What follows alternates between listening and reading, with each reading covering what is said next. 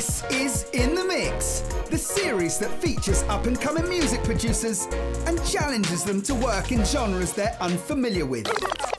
Don't know what I'm doing, but yeah, great. Yeah. Flowing. Man, this is bloody hard it is. In this episode, 22-year-old Dylan Townsend is given a piece of classical music and challenged to reinterpret it into a grime hit. I gather you've never written a note. No. It's like gibberish to me, to be honest, bud. I've got a whole score here, which I took because I think you might know this piece. Heard of this? Symphony No. 5, yeah. Yeah.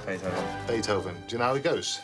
Da, da, da, da. Yeah, very good. Well, He will have to learn how to read music, understand classical composition, and write notation.